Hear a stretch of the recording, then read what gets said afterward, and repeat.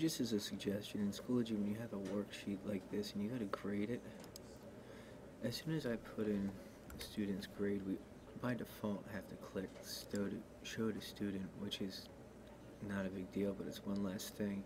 And the other thing is when the only way to scroll through the document is to grab it with the hand and roll this way, or pull the taskbar down.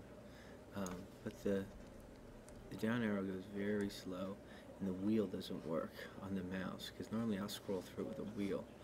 So just a few things that maybe could be improved.